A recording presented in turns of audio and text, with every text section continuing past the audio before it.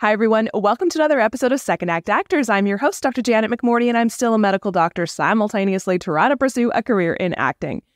If you're watching this on YouTube, you will notice things look a little bit different. I still got my same old plain gray background, but I'm literally holding my microphone in my hand.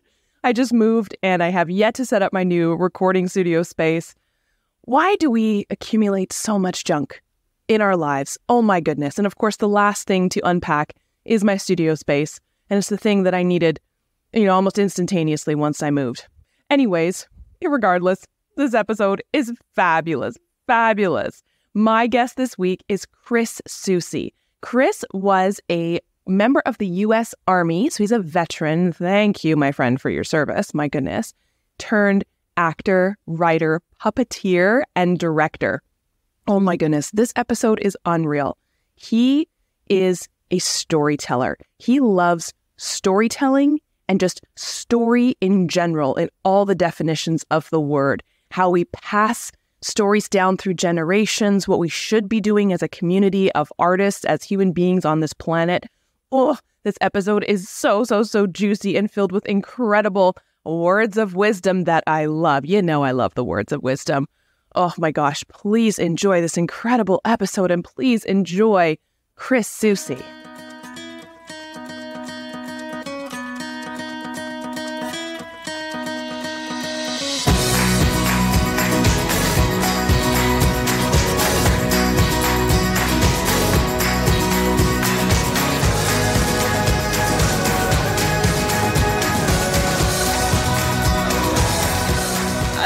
You ever feel this about when I was signing this NDA, I was like, is this really that important? In the state of the world being on fire, I'm literally signing my life away for whatever this is that really doesn't have that much of an impact on climate change. It's just weird, the importance and the... Right. But is it that important? This is so much documentation. When a simple "don't talk about this" sign here should suffice. But I guess every paragraph is because someone screwed up. I always laugh at we joke about why does it say "caution hot" on the cup of coffee that you get handed? Right. There's a reason why, and there's a reason why I have to sign this. Well, there's a reason why there's a picture of someone being crushed by a vending machine on every vending machine. And you do not eat on those little silicone packets you find in your leather jacket. You're like. So I pull a silicone packet out of my leather jacket, and the first thing I think is, oh, candy. Ooh, a tasty snack. That was kind of them. My jacket came with food. That's great. I'm so glad. They knew I would be hungry. They knew I'd be hungry after buying. After buying this. They're putting a couple $100s down on this jacket. They put a itty bitty little thing of treats in my pocket. So kind of Danier Leather to do that. They really thought this one out. I think also about I kind of have to check myself when I was signing these things, being like, oh, for God's sake, this is so silly. Literally, we're having this discussion, but then this is so millions and billions of dollars and millions, maybe not millions, but a lot of people's jobs. Right? So this big fandom or whatever, this video game, this series or whatever, will it change the fact that the world is on fire? No, but it significantly impacts so many human beings because it's their livelihood. I'm like, yes, just check yourself. Oh, sure. And, it's funny because I think right on the very tip top of reasons to do this, is to make the world a better place. Regardless, you are contributing. And so when you think of, no, it's not going to change, it's not going to have any effect on climate change, it's not going to do anything. It's like, well, actually, everything we do is about a quality of life, and people forget that art is essential. They tend to believe that it is frivolous, and you can absolutely see that by policy. The first thing is to get cut. People are like, oh, well, art is frivolous and art doesn't mean anything. It's like, oh, really? Well, tell me what the gross national product of Egypt was. Can you tell me anything about Egypt outside of what we see in their art and what we see in their beautiful architecture and their achievements? We don't know much about any culture other than their art. Their art is supposed to encapsulate it. It's supposed to, promote it. It's supposed to inspire it. And people forget that. People are so quick to say, no, this is the first thing to go so that we can focus on the real important things. And it's like, well, no. The real important things is that as human beings, we must express ourselves.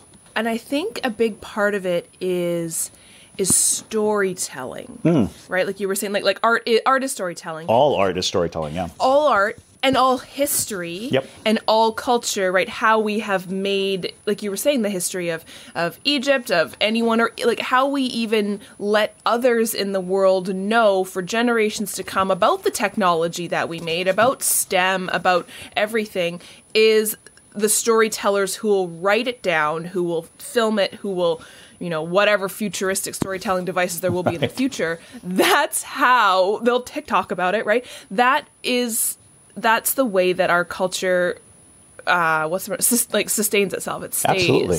Yeah. Yeah. It is. It's funny because it does come to that weird conversation where you're like, is not the point of living to express and to, convey the message of life to the next generation and the next generation and the next generation, regardless of, whatever tasks or jobs or things that we have in our lives. We're trying to build some kind of foundation that will hopefully, and if that is to sit down with your kid and make up a fun story to entertain them in the wee hours of the night so that they'll go to sleep, or making a $300 million movie, they are linked intrinsically with the human condition, with the idea that we have to express ideas from one person, the storyteller, to the other person, the audience. And to be any part of that cycle is so vital and wonderful and amazing, and should be, a requirement of everybody to learn the simple art of storytelling. And mind you, some of the greatest storytellers I've ever met were in no way involved in the arts as a whole. They were just very good at encapsulating their sensations and their feelings, and they'll, sit at the bar and just tell you a story that happened to them, and they are flawless storytellers because they have such a sound understanding of who they are. And then when they convey who they are in a situation, it's so entertaining and it's so wonderful, and you could just listen to them for the entire evening.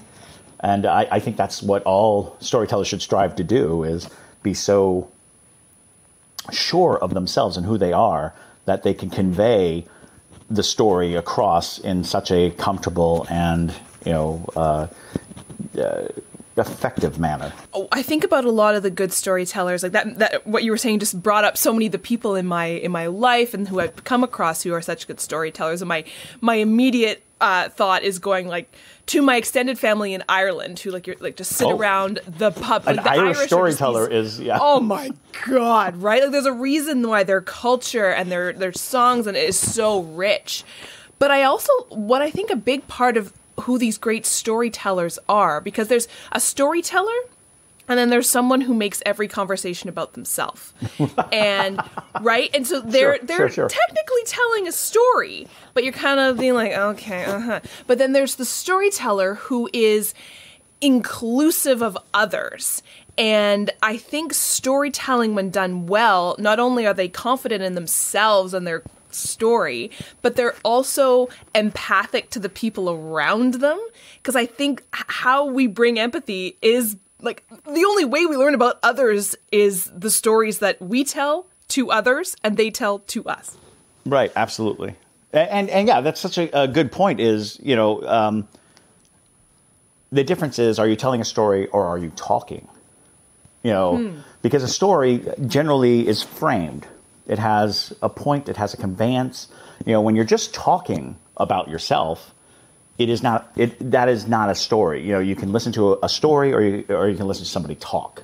And when somebody talks, it can get very monotonous or mundane, or you know, it's oftentimes in talking you're just conveying small bits of information, and then if somebody's just talking, you know, a lot about nothing in particular, you know, you find yourself kind of like, you know, glazing over and losing sight of whatever they were talking about, because that becomes, you know, the issue, because it translates to acting and to performance of any type, is are you carrying the information in its frame, in its format, to the audience, or are you just up there moving around and saying things? You know, and you could always tell the difference between an actor who is self-serving and an actor who is serving the story, who is serving, you know, the project, whatever it is.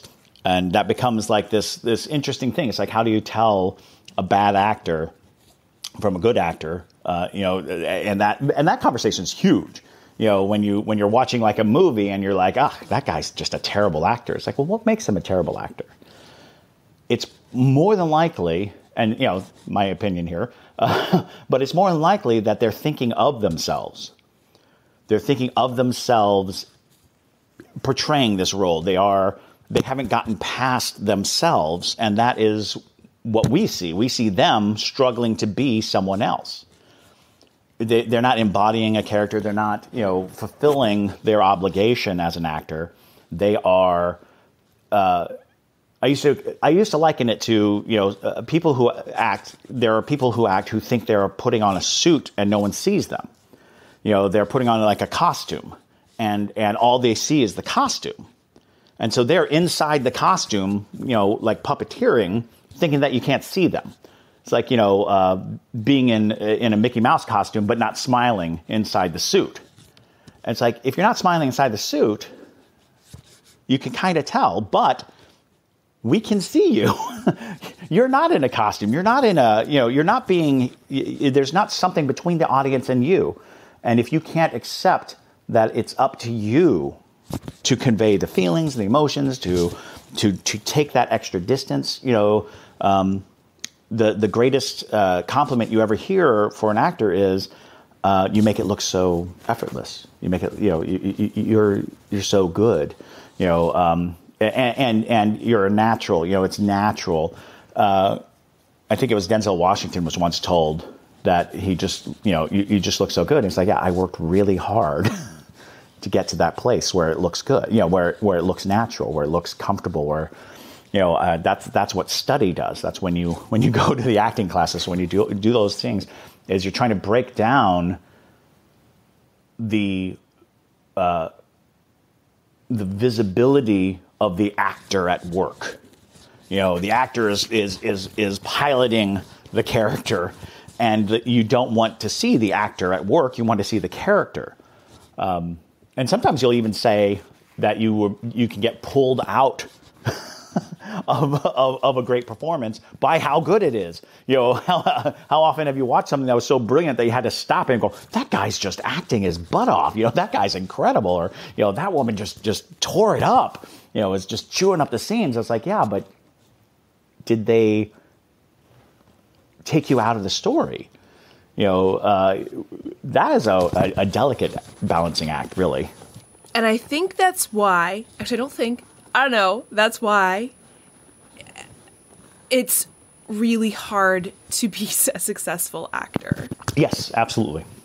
Because, yeah, of course there are those people you can socially influence your way into a multi-bajillion-dollar film and be famous, but it's so rare to find those actors who do exactly that, to, like, your soul, to sound dramatic, right? Yeah, absolutely. Yeah. Yeah, one of my favorite lines... So one of my favorite actors of all time was Peter O'Toole. And I would dare say it was because I just loved looking at his face. Like, his face said so many things. Just looking at him, I was like, that guy is so interesting looking. He's so beautiful. It's just so incredible. But he was in a movie called My Favorite Year. And somebody offhandedly, he was playing like this aging movie star. And somebody was like, well, you're an actor. He's like, I am not an actor. I am a movie star. And I was like, that is a great distinction. That is part of this journey of the art of acting, is how it started, how it had to transcend so many mediums. And, in the early part of the 20th century, so many actors were caught in I'm acting like I'm on stage, but there's a camera. And as you watched emotional realism slowly rear its head in those movies, they were totally different beings, totally different creations. There was a time when everybody talked like this, and they were in the movies, and here we are, and now I'm this character, and everything's going great. And now, because they were doing sort of this persona that they equated to being on film. And, there's this huge movement, the method actors and, to break away from the rigors of classical training and classical stage, because on top of the new medium of film was this idea that theater itself was stagnating, that people on stage were presenting more than they were acting, and they were presenting more than they were feeling. And I just find that endlessly fascinating to really think about, is there was an evolution to the medium. And I think there's a new evolution coming, that we're right on the cusp of seeing a new evolution, which is like the augmented reality or the 360 ability to film or to tell stories. And, I think moving forward, that's going to become more and more of an issue, is you're never off screen. Like it's going to come to a time when there are no cuts, because people can just look at you. If you're there, you'll be able to turn and look at an actor who's not speaking or doing anything, but you're going to have to remain in character, remain in space, and it's more like stage acting at that point. I was about to say, it's like theater again. Right. Well, and I think that's going to be an interesting thing about theater, is being able to drop a 360 camera on the stage of a theater and having people act and interact around it. And now people at home can watch a live theater event, but not from the audience, but from the stage. And I think that there's going to be more and more things like that, live, performances, because living theater is a difficult thing right now, because it does smack a little of elitism. Only a very small fraction of the audience is going to see the best of it. Only a very small fraction of the population gets to see a Broadway show on its original run with its original cast, because even if you do make it to Broadway, it may take you years to get there, and that original cast has been, replaced or reworked, or, and not to say that that's bad in any sense, but I do believe that the fervor of theater and the fervor of the creative art of live theater has been kind of marketed in such a way that many people just think it's inaccessible, that it's impossible to see. And so, I'm hopeful that, with the trend of Hamilton on Disney Plus, and Come From Away is on Apple TV, and these are and I know that every Broadway show has a professional video. For those of you out there in the world, if you go to New York City, you can go to the Lincoln Center, I believe, and watch any Broadway play that has been produced in the last 20 plus years. You can watch it fully produced with a video, because they did it for archival purposes, and they keep it there. So you can go and check it out like a library book and sit and watch it. And it's an amazing resource, but the fact that it exists, the fact that it's out there, makes me think that we need to be giving this to, everyone. Everyone deserves to see what the greatest minds in theater are capable of, what the greatest performers of theater are capable of. And generally, I do believe that there's a culmination of talent that happens, when you get to Broadway. And I believe all regional theaters have exquisite talent, and community theaters even have exquisite talent. But because when you go to a community theater, what you're usually seeing is the shoestring budget, the blood, sweat, and gumption, which I love, by the way. I would never, ever downplay community theater. I'm just saying that a lot of people will never see a full-scale, completely realized production because it's cost prohibitive. It's not just cost prohibitive. We're not all going to fit on that island in New York. We're not all going to fit in those theaters. So I think that there needs to be a way to because it's not about preserving the art. Stories should not be recorded and then hidden in a vault. They need to be, people need to see it and be inspired by it. Yeah, and I think about the advent of all these streaming services, right? Like I know up here in Canada, we have something called the Stratford Festival, which is the big Shakespeare festival. Oh, yeah. And they have their own streaming service. The National Theatre over in London has their streaming service. The National Theatre is leading the way with that streaming service. It's amazing. It's so amazing. And I mean, there's still obviously a cost associated with it, but the amount of people who didn't even know it was a thing that I'm telling people about, they're like, what? I can see, Ralph Fiennes in a play doing Benedict Cumberbatch's Frankenstein. Frankenstein, like it's incredible. And it's interesting, I think, as well, because not only does it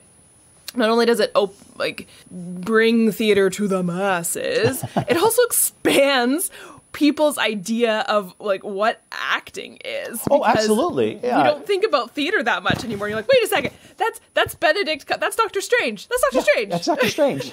and it's so interesting because they always talk about the functionality of an actor in different mediums.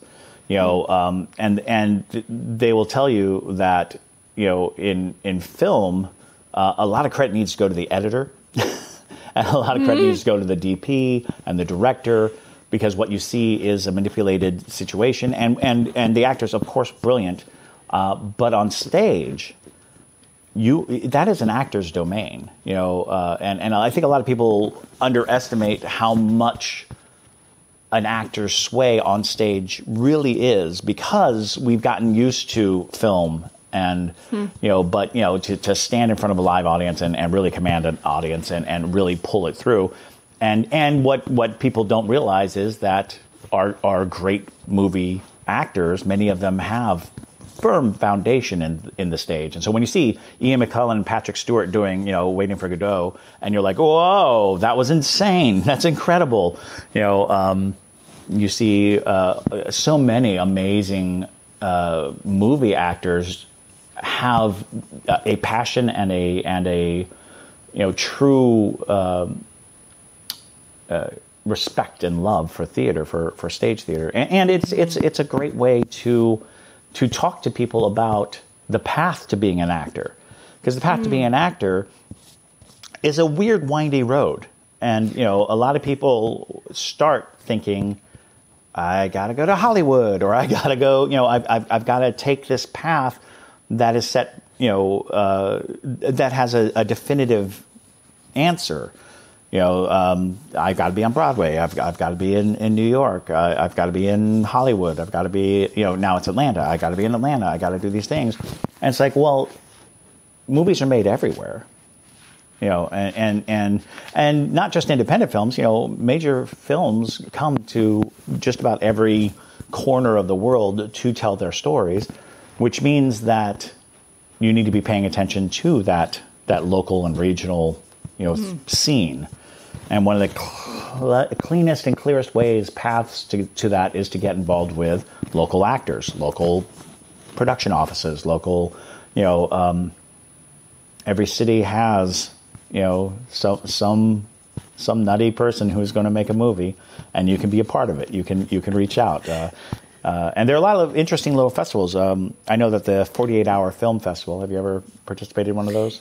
I haven't, but we just had the Toronto one. It was last weekend. It's so amazing. And I met many of my filmmaking, co-conspirators doing 48-hour films, because you create a team and a good crew and a good cast. You become family very quickly, and you just want to keep that relationship going. You want to do more with them, and so you start coming up with projects, and you start traveling in packs and trying to make things happen. So if you're out there listening and thinking that there's no way in, look for the nearest 48-hour film, because that's a bunch of like-minded people who are doing it, sheerly out of the passion for it. And you can find people who are, at the very least, producing on the smallest level, but at the very most, aspiring to great things. Tell me about your path. How did you wear many hats in this industry. Tell me about your journey. So it's interesting, because I was a drama theater kid, in school, but it didn't necessarily seem like a path. There's plenty to daydream about and plenty to dream about, and I think I always wanted to be an actor. I thought that would be my end goal. And even more so, I think at an early age, I defined what I wanted to be was a storyteller. I wanted to be a storyteller, whether it be painting or sculpture or acting or whatever. But coming towards the end of high school, you're like, oh, well, what do I do? How do I do this? And I was in Hinesville, Georgia, because my father was in the Army, and we were stationed at a military base, Fort Stewart, which is attached to Hinesville. And Hinesville was exactly what it sounds like, Hinesville. It was this small Georgia town that had very little cultural, influx, and very few roads out. So I joined the Army. Even though my father expressly said, this is not a good idea. Don't do that. Don't join the Army. It's not for you. But I joined because it was a path. It was an easy path. It was an illustrated path, and it made that progressive sense. I needed money for college. The Army will pay for college. This will just, be the path that I take. However, the Army was not for me. It was terrible. And in that period of time, and right after getting out of the Army, I took on several survival jobs. The jobs that you take because you got to pay the rent, you got to pay these salesman jobs, and finding yourself in these sort of I don't want to call them dreary, but monotonous. These monotonous existences that we find ourselves in because it is accepted and it is what we're supposed to do. How do you pay your bills? You get a job, you do your 9 to 5, you pay your bills, and the rut sets in. You find yourself now following this path, but my passion for storytelling never went away. And in the really dark hours that were after being in the military, I found myself losing sight of who I wanted to be and just accepting who I was. And that is a dangerous way to live, losing sight of who you want to be. Because the longer you put off being who you want to be, the further away from it you get. You start down a road that is not where you want to be, who you want to be, how you want to be. It's insidious because it's a simple series of decisions that lay right in front of you. You say, I will do this one thing, and it will get me to tomorrow. And then tomorrow comes, and you'll say, well, I'll do this small thing, and each one is a step away from where you want to be. Luckily, my sister was in town. We ended up in Savannah, Georgia, which was really weird because I thought I would never come back to Georgia. But my sister was like, I'm not moving again. She was sick of moving. We moved all our lives. We had moved, 16 times before we were 16. And, it's just our whole life had been transitory. And I thought that would be my life forever. I thought surely I would always move every 2 to 3 years. That would be just the way of things. However, my sister was like, no more. I'm digging in, and she dug in, and she was on her way to being a psychiatrist. So she was like pre-med. She was, doing the whole thing. And one day she said, I want to be an actress. And it was just one of those things, because I was counting on her to be the responsible one so that I could like slack off, so that I would not, get the, the knowing glances from my parents and the judgment. But she decided she wanted to be an actress. And so we went down to a local community theater, we auditioned, and we found ourselves suddenly in a community. We were suddenly a part of a group of creators and a group of dreamers and a group of people who really wanted to, again, make the world a better place. Because that's what art does. It's sometimes painful, sometimes it's dark, sometimes it tells stories that are hard to hear. But the final result is, of course, a better world. Because more people get to experience it, and then they share the experience. When an entire audience is breathing the same breath and crying the same tears and having the same moment all together, that is a wonderful congregation that you've created. And when they walk out of the theater, having shared that experience, each of them goes away connected to each other. And, you're creating this wonderful net. So, we got to see day by day these wonderful things happening.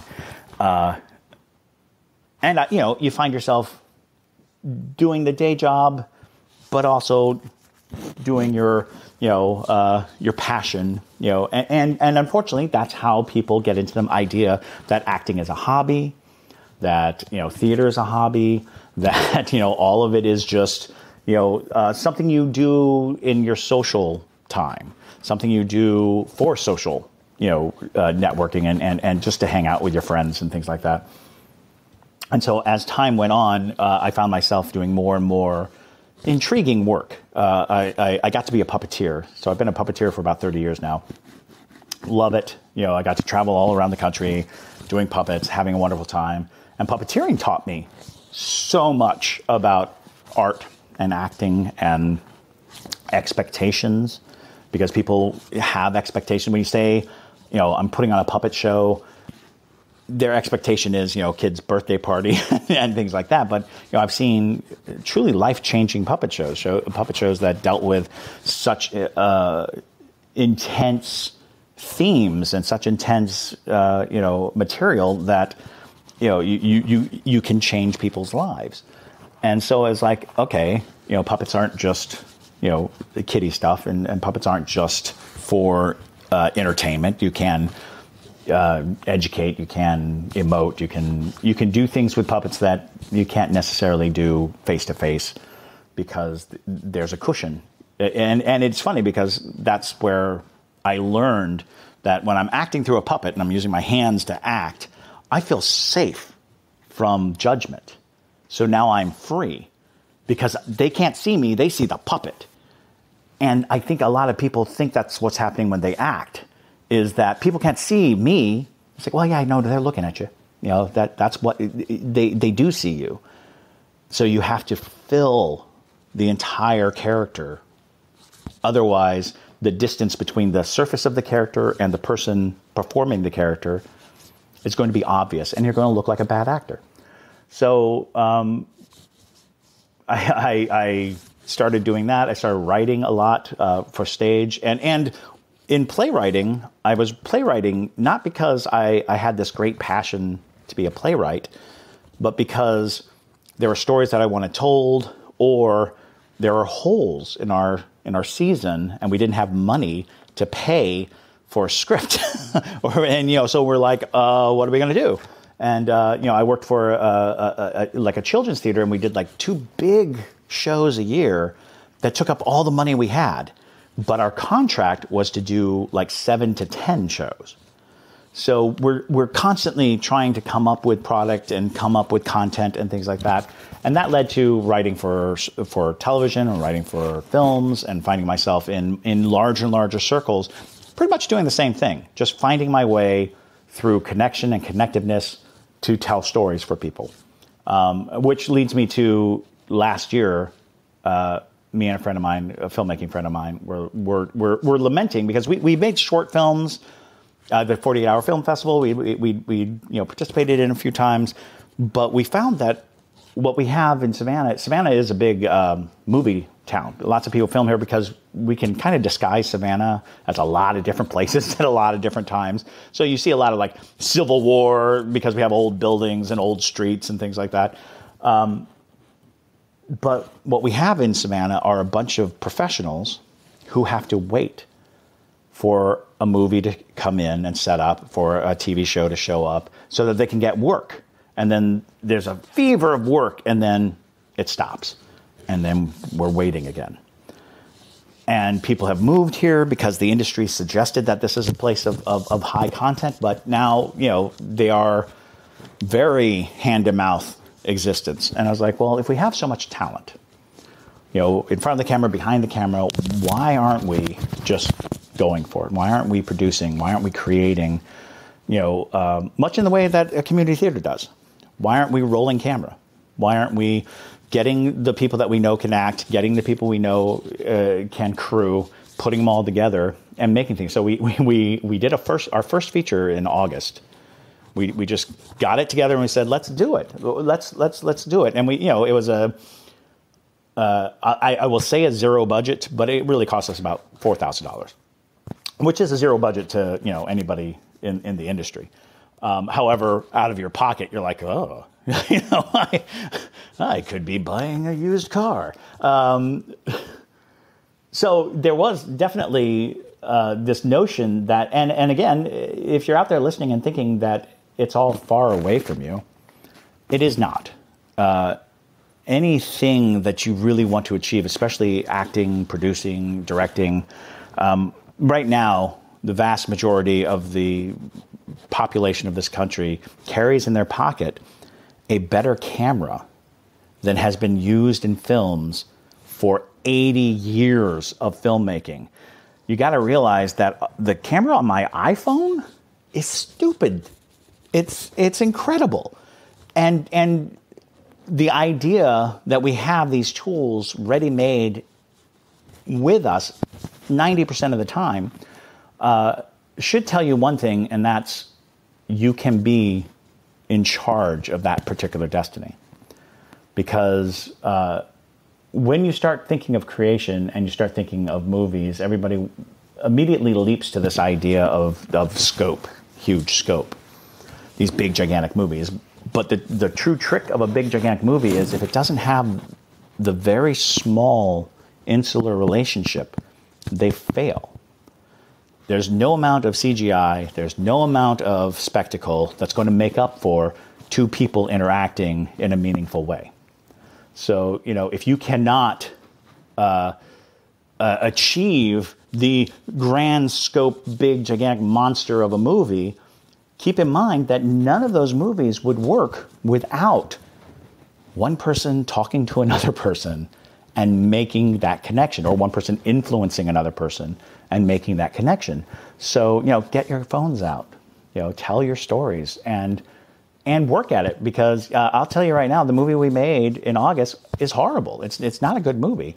But a lot of that has to do with time restriction, with having to figure out all these little pieces, because a movie's a huge thing, and lots of moving people, lots of moving pieces. We had a crew of 5 and a cast of 7. And so, as we move through it, we're like, okay, I'm learning. I learned so much from doing that. So we are gearing up for our next movie, taking what we learned from that first movie, and we're like, you know what? And now we're asking for a budget. Now we're like, okay, this is what we could do with nothing. Let's see what we can do with, like $20,000. Let's see what kind of movie we can make with that, because we're passionate enough. But more than that, once you have, a tribe, once you have a group of people who are willing to go out on a limb with you, go out on that limb. there's no shame in failing the attempt.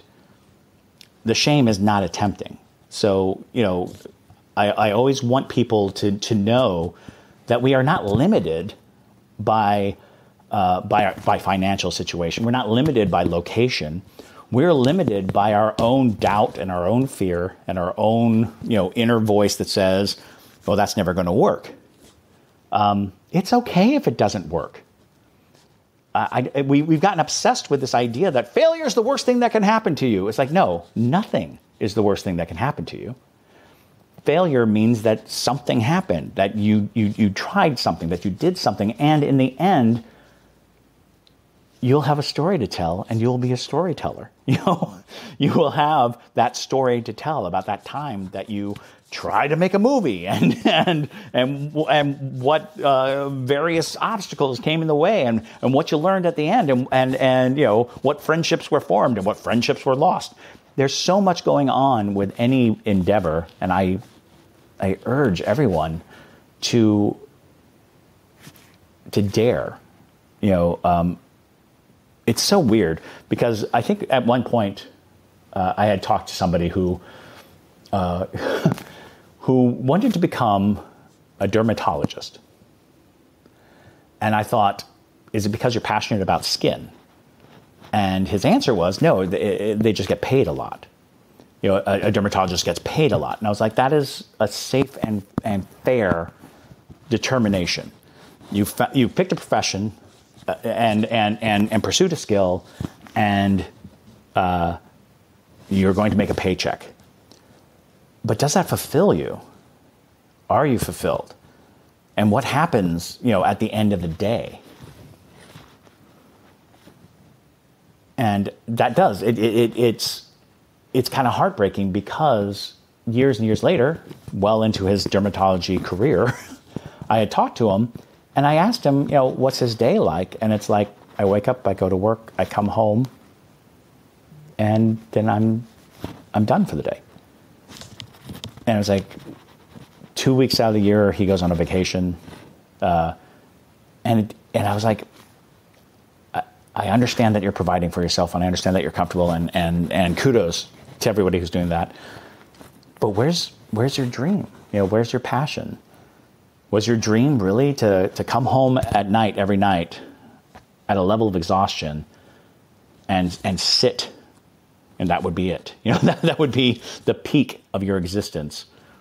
Because I don't know if that's not to say that he doesn't have professional accolades or that he's not achieving things, but in that conversation, I heard nothing about his passion or his, where the reward was in what he did. So it is one of those things where you have to really carefully and cautiously think, am I what I do? Because that's this interesting question when people say, what are you versus what do you do? And a lot of people will answer the same thing. What are you? I'm a dentist. What do you do? I'm a dentist. Should those two things be synonymous?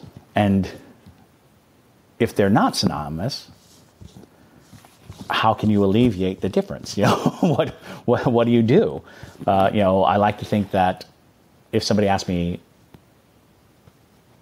who I am, I'm a storyteller. And then they ask me, what do I do? And I'll say, well, I write scripts and poetry. I act on stage. I puppeteer. I paint pictures. I sculpt sculptures. I do all these things specifically. I make movies as a means to justify me saying I'm a storyteller. One should support the other, but maybe one shouldn't be the other.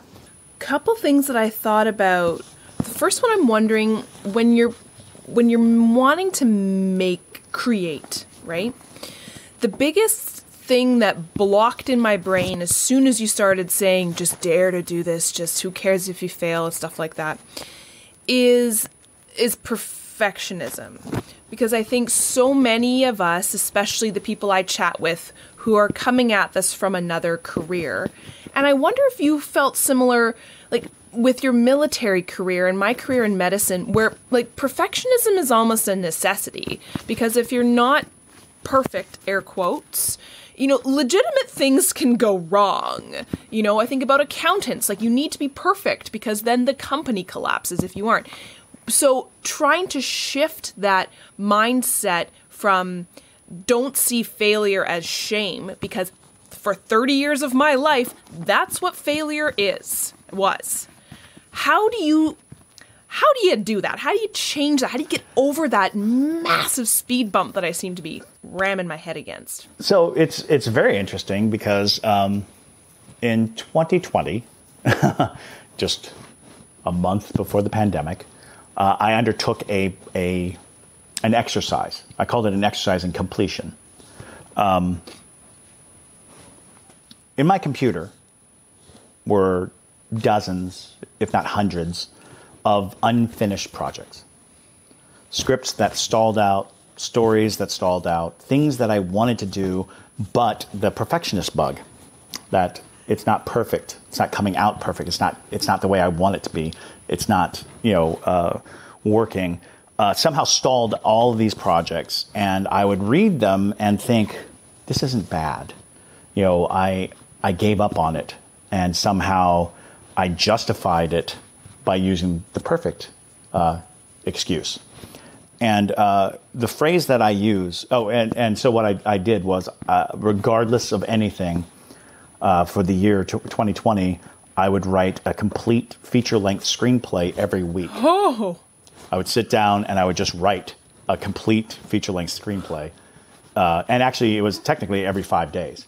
Every 5 days, Monday through Friday, I would write, and on every Friday, I would have a completed script.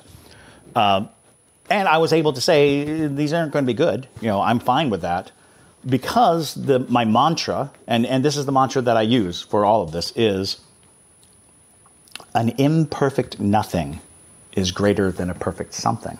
No, backwards. A imperfect something is greater than a perfect nothing. Because a perfect nothing is what we're really achieving when we stop ourselves. When we stop ourselves, we're trying to maintain this perfection, but it doesn't exist. We're literally standing in the way of trying to achieve anything because it's not perfect. And when you talk about medical field, military, accounting, it's actually precision is what you're talking about, and not perfection.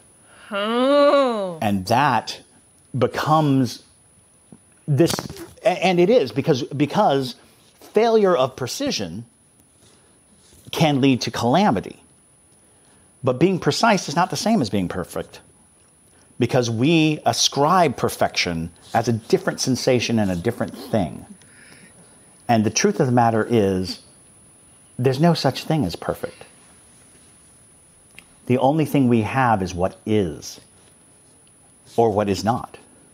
Did we create something, or did we not create something? And you can say, I put it off because it wasn't right, because it didn't fit, because it wasn't working. I was like, yeah, then it doesn't exist. Then it doesn't matter. And if you want it to matter, then it has to be there. Something has to be there.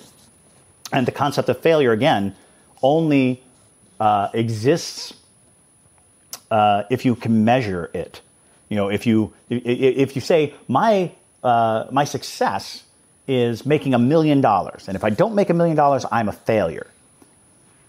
That is such a rigged game that you've set up for yourself. You're not gonna win that game. That game is going to crush you. So to me, I changed the stakes. I changed what perfection meant to me.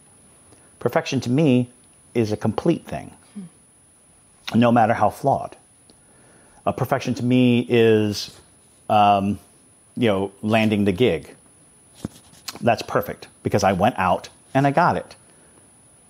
Now, the next stage will be execute it, and execute it to the best of my abilities, but spend no time trying to make it perfect, because the pursuit of perfection is actually the obstacle. The pursuit of perfection keeps us from achieving. People think that we're driven to be perfect, but the truth of the matter is we're driven away from accomplishment by chasing perfection. We would rather chase perfection to oblivion than achieve something that we would deem subpar or substandard. And the truth of the matter is, it's kind of up to other people. Because, especially in the field of art, if I create something and I say, this is perfect, guess what? Not everybody's going to agree with it. There's plenty of people out there who will argue. As a matter of fact, there are whole YouTube channels devoted to arguing the various degrees of perfection of different things. It does not have to be perfect for everyone. It does not even have to be perfect for yourself.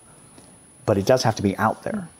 And I think that it sounds so counterintuitive to suggest that you not fear failure and you not strive for perfection, but you just have to change the definition. What makes something perfect? What does make something perfect? And if you've ever been in a long-term relationship,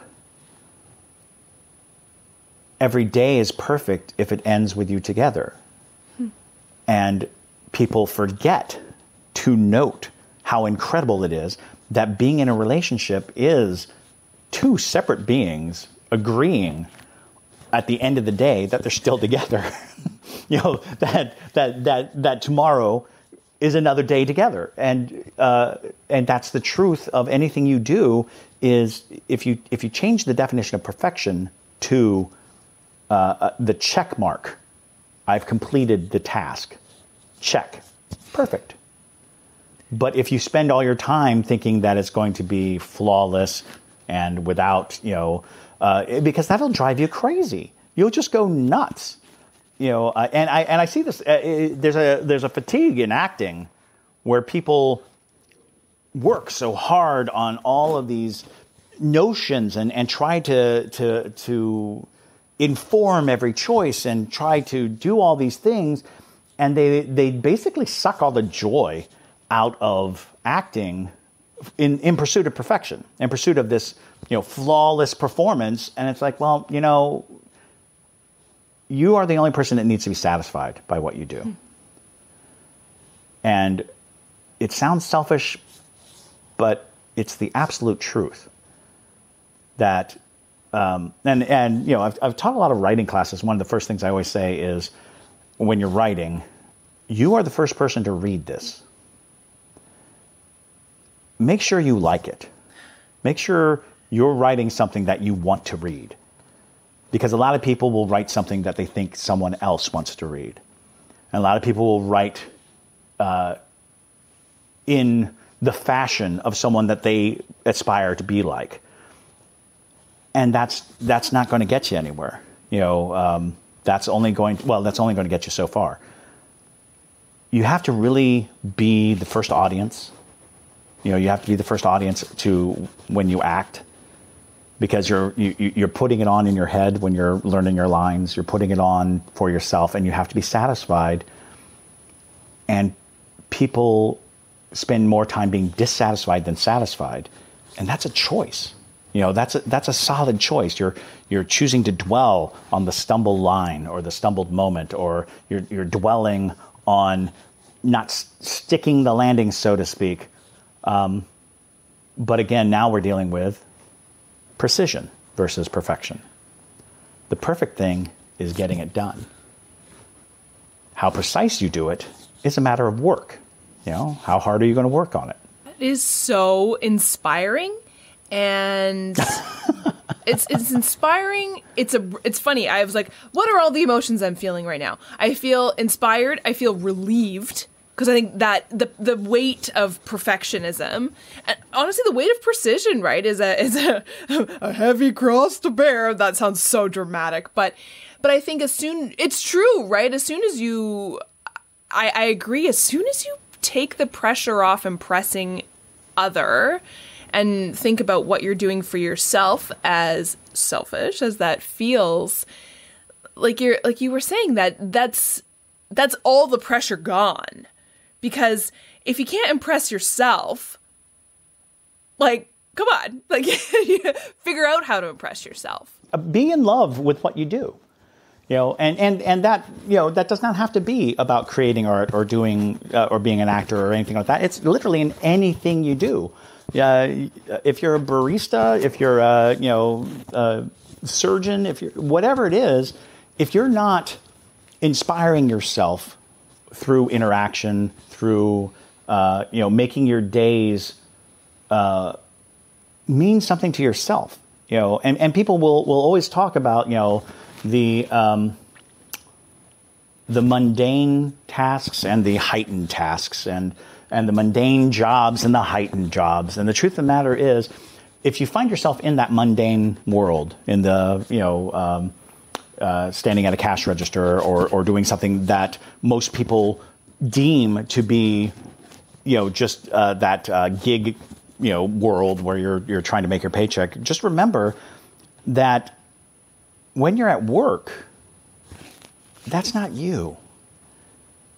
Reach out, reach beyond, do something in that free time, because what invariably happens to a lot of people I know is they do the job, and then when they get off of work, they try to escape all the drudgery of the job that they just did, and that usually spells it out as going to a bar or hanging out or just trying to justify being alive when the work isn't satisfying them. And the point is, you need to satisfy yourself. Be satisfied. Do something that brings you satisfaction. And there is a wide thing. I'm not even saying that going out and drinking with friends isn't satisfying, because I think maybe that is to people. It's not to me. But if that social circle that you're building and that tight knit group of friends, and you go out and you have a great time, if that is what's satisfying you, then you are participating in life and not justifying the hours you work. But if you can find jobs that give you the opportunity to feel satisfaction, and if you're in a job that seems like drudge work, find avenues in that job to suggest satisfaction. Maybe it is a brighter interaction with coworkers or with the public. Maybe it is being creative in a field that is not normally recognized for creativity.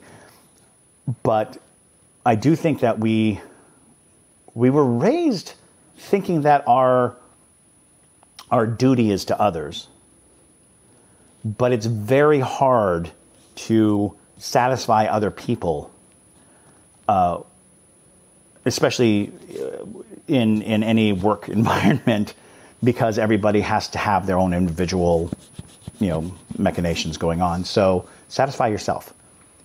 Be aware that it's not selfish to want to be happy and to be productive. Those are not selfish thoughts. That is you wanting to contribute to the point at which you yourself feel better, feel more whole.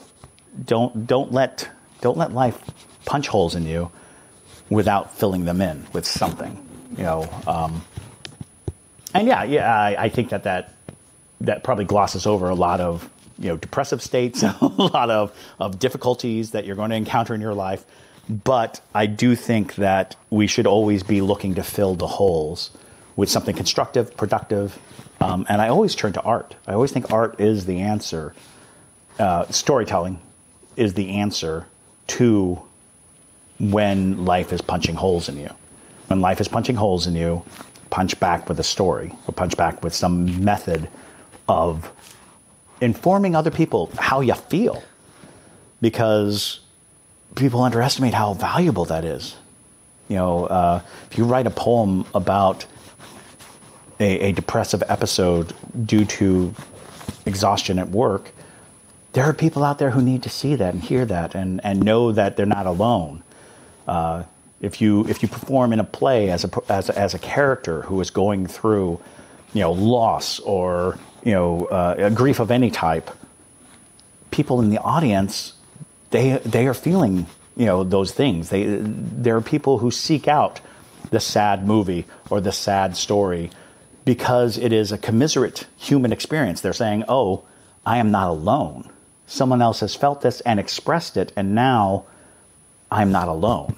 So never underestimate the value of telling people they're not alone, which I think is the point of storytelling, is to ensure that we all know that the human condition is universal, that the human condition is not, only for people who can afford to have it. Is there anything that you are looking forward to coming up? Projects you have going on? Well, like I said, we lined up a second feature. We are talking to investors right now, and it's all looking very promising.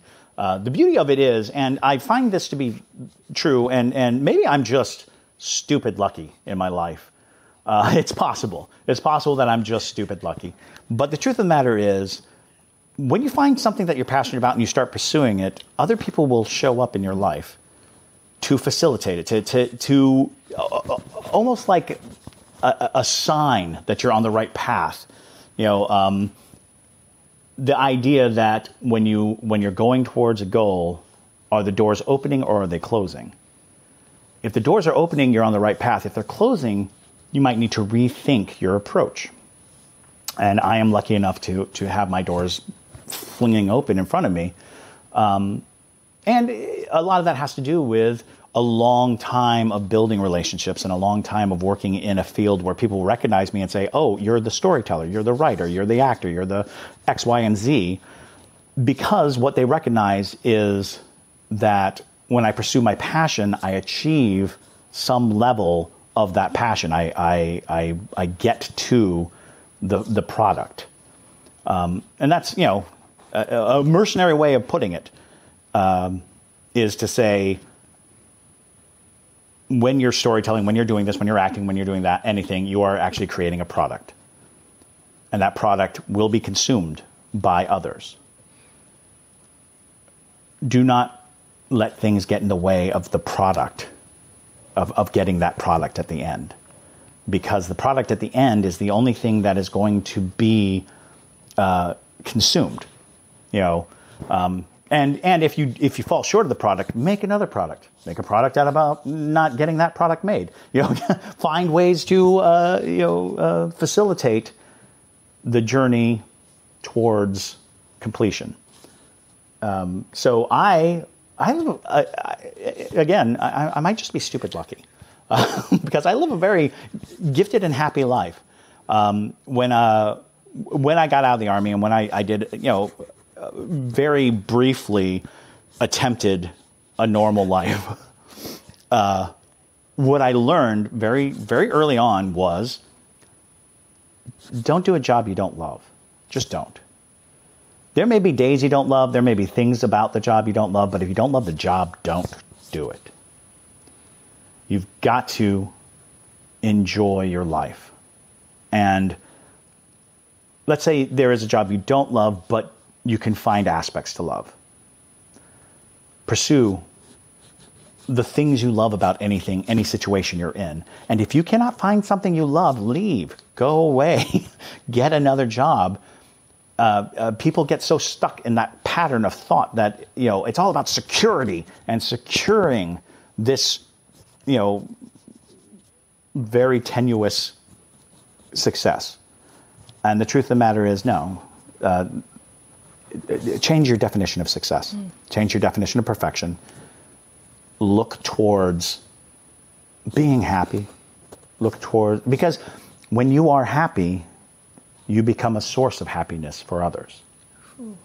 When you exhibit being happy, other people use it as an example. I have a friend who is a brilliant puppeteer. She's an amazing woman, but she's always happy.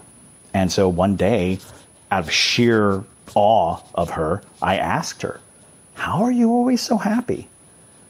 Because, the world is not particularly a happy place, but every time I encountered her, every time we spoke, every time we saw each other, she was beaming and glowing, and everyone is drawn to her because she exudes happiness. And her answer to me blew me away because she said, I choose to be. And that broke my brain. It absolutely broke my brain because I wanted to be offended by that. I wanted to be like, what do you mean you choose? The world is such a crappy place, and, so much hardship and so much horror and so many things and chemistry and blah, blah, blah. I wanted to do that, but standing in front of her, all I could say was, that's beautiful. How beautiful. That you look in the mirror in the morning and you say, today I choose to be happy. And, that's not to say she doesn't get angry, and it's not to say that things don't upset her. It's just that she makes these conscious efforts to be happy. And that might be why she's a very successful puppeteer, because puppeteering makes her happy, and she pursued it, and she followed up on it. So choose happiness. And I find it hard to believe that there aren't people out there who don't want to be actors.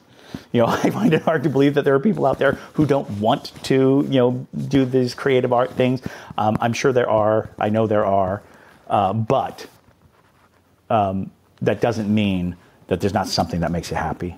That there's not something that you could be doing more actively to be happy.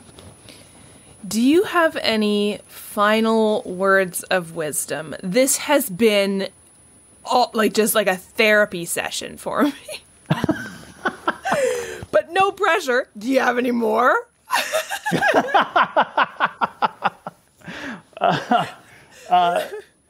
Yeah, I mean, I think the overriding message that I always have is do it. Do the thing. And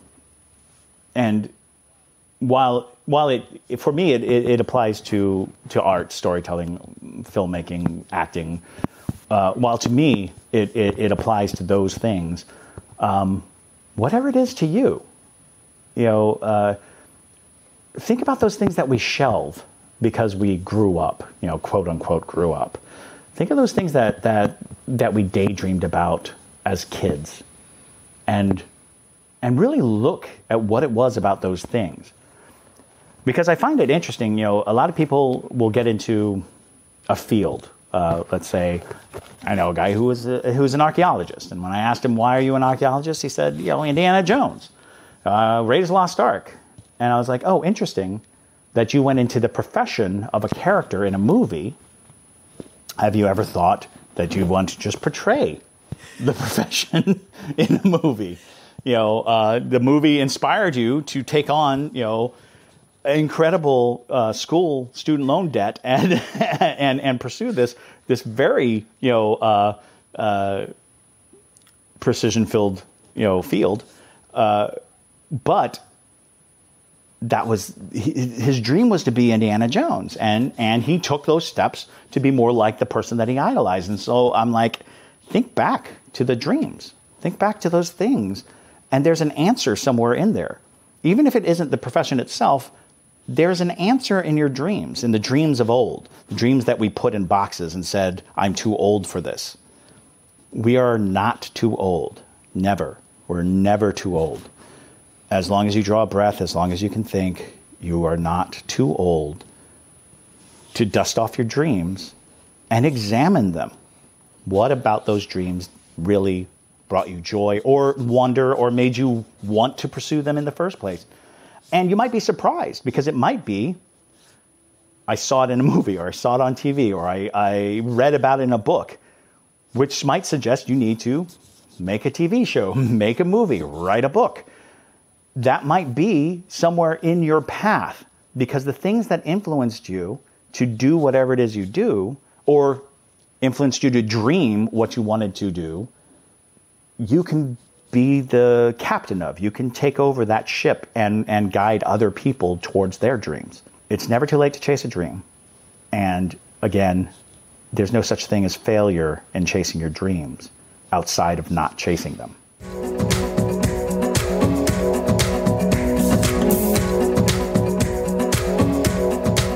Thank you, everyone, for tuning in. And thank you, Chris, for being my guest this week. Thank you so much for taking the time out of your busy schedule to chat with me and to just explore our mutual love of story and help me develop that even further. I so appreciate you. Thank you everyone for tuning in, and I hope you'll join me next week for another episode of Second Act Actors. Bye! Second Act Actors is produced and edited by me, Janet McMorty. Theme music by Guillaume, additional sound editing by David Studio, additional video editing by Jackie Wadoer, show notes written by Sarah Hopkinson. I record using Riverside FM. If you're interested in developing an interview-based webcast like mine, I highly recommend this platform. Shoot me an email and I'll direct you to the wonderful folks there. If you or someone you know is interested in being a guest, email me at secondactactors@gmail.com. Don't forget to like, subscribe, and share with your friends. My love language is words of affirmation, so compliments, constructive criticism, and feedback are always welcome and encouraged. Negative Nancys, Judgy McJudgersons, or Debbie Downers, unless you're Rachel Dratch, regarding me or my guests are not welcome. It takes serious courage to share your story with the world, so if you're tempted to negatively comment about someone else's story, please ask your therapist why you're such a garbage person. Save the drama for the stage. On that happy note, I hope you'll tune in next week for another episode of Second Act Actors. Bye!